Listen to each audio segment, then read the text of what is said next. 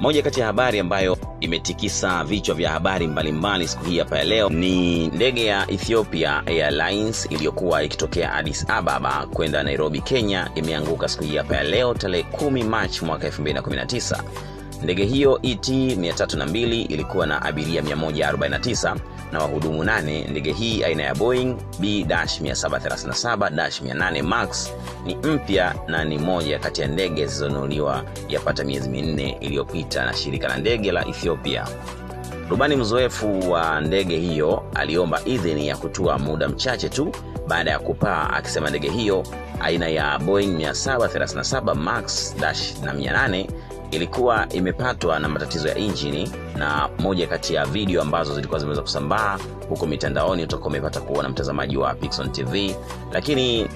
ajali hii hapa imeweza kugusa watu mbalimbali hapa moja kwa moja, na kwa nazungumzia wasanii pamoja